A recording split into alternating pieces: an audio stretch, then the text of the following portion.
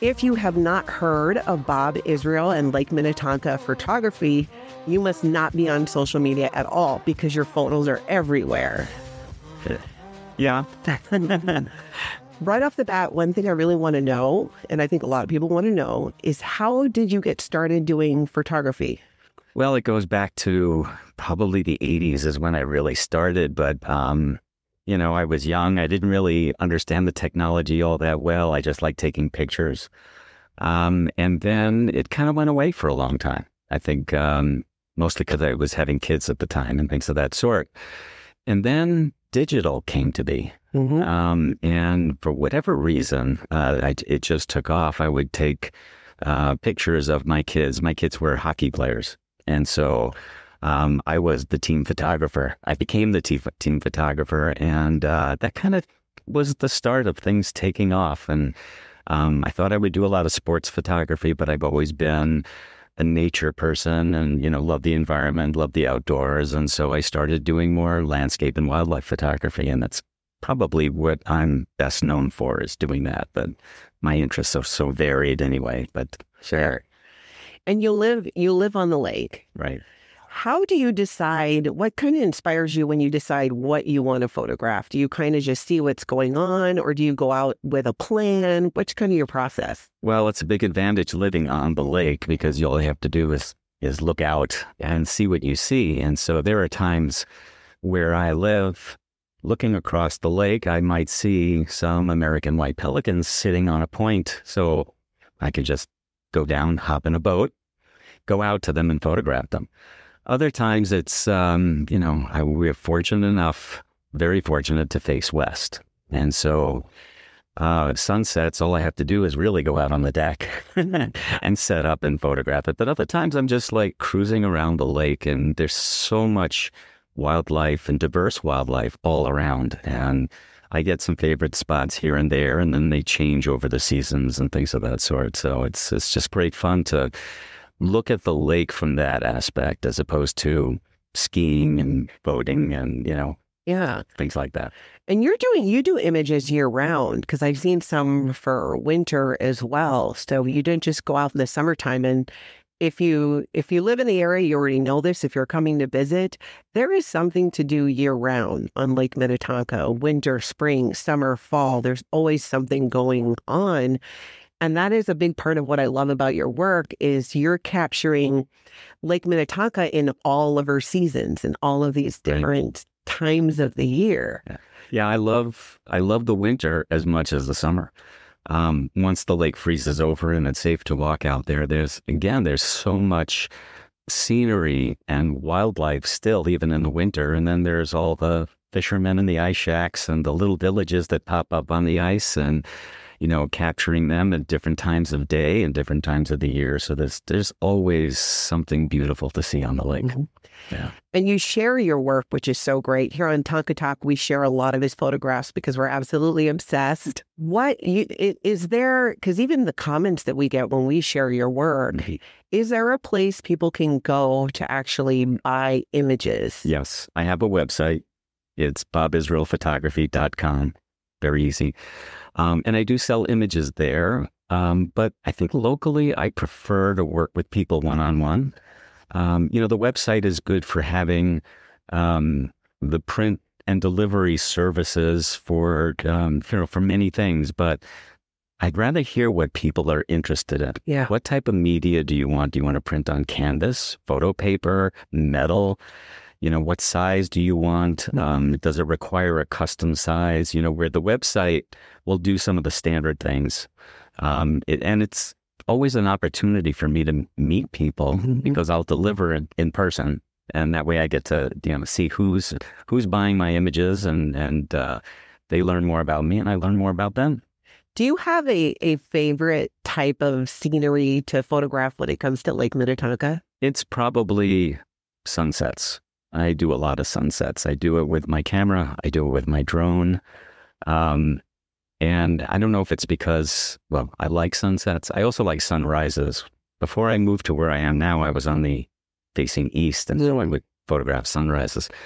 It's probably the thing that I do the most. After that is wildlife. My favorite are bald eagles. We get them here on the lake. This is getting close to the time just before the lake freezes where they start to show up in more and more numbers. And so I'll be looking out for them. I've seen a few images of the bald eagles, and I'll be sharing some of those as well. Has anything surprised you when you've gone out to photograph, whether it's wildlife or even just with the scenery, the sunrise, the sunset, about Lake Minnetonka? A lot of times we'll just go out boating on the lake. I'll have the camera with me, of course, and not necessarily having any expectations. And sometimes I'm just surprised at how much I come back with. And not just photographing a bird somewhere on the lake, but the diversity of all the wildlife and the birds that we see out there, the bald eagles, the ospreys, the pelicans, the herons, and I could come back with great shots of each of them just from one little trip, not doing anything but just cruising around. Yeah. And through your photographs, I've seen more of the wildlife around Lake Minnetonka than I think I've actually seen in person. So I didn't even realize that some of those birds even existed on Lake Minnetonka. And it's been neat because you know that as soon as you're aware of something, then you start to see it. Right. So I've been seeing it more once I was looking at your images. I thought that was really funny. Do you have spots that you prefer around the lake for photos? There's a few. There seems to always be, at least for a period of time on Hardscrabble Point, the American white pelicans gather there. Many of us think that they're only there for a brief amount of time, but I've been fortunate enough to see these birds around for 8 weeks. Wow. And in numbers that are like 6 to 8 at a time. And many times they're just sitting there on the point. And once in a while I get them flying. Other spots, there's a lot of diverse wildlife and birds around Daring Island, that part of the lake. But it's always hit and miss. It's you never know what you're going to find. Yeah. But what I like being able to do is being able to show, people on Lake Minnetonka, we love boating, we love skiing and wake surfing and maybe even partying at Big Island. But I'm hoping that I'm presenting a different part of the lake that people don't normally see. And that's what I love about it, because I'm seeing some images and I thought, because I've lived in the area for about 30 years. And I thought, oh, well, that's not on Lake Minnetonka. And I realized, no, it is.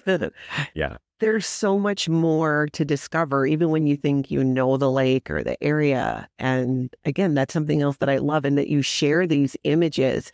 Because again, on Tonka Talk, we talk about a lot of the ways people create community and connection.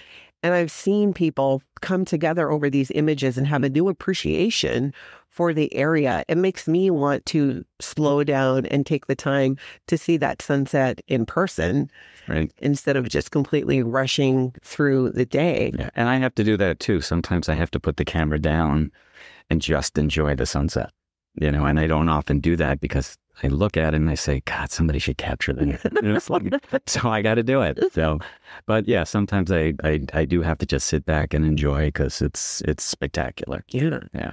What would you tell if there's someone who is kind of starting out with photography? Do you have any advice you would give someone who wanted to get into a similar type of photography that you do?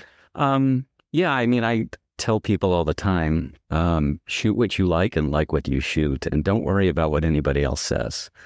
And the way that I learned was, I joined a few forums and I watched and looked and listened to what people were doing and the compositions that they came up with. But it's really just getting out there and enjoying photography and taking lots of images and learning your gear and learning about composition. I'm not at all professionally trained in photography, but it's just through time and effort and knowing what I like and being able to focus on that. So put in the time, put in the effort. Yeah, and enjoy the ride. Yeah. Yeah, and definitely enjoy the journey. Yeah. That is great advice. If you have any questions for Bob, go ahead and post them in the comments, and then we'll encourage him to jump on and answer those I'm going to go ahead and share a link to his website where you can purchase some of his work and continue to share his work for as long as he will let us.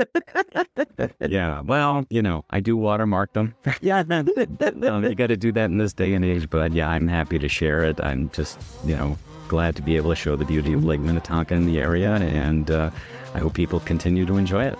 I think they will. Thank you so much for coming and sharing. Thanks for having me. I appreciate it. All right, everybody else, I will talk to you later.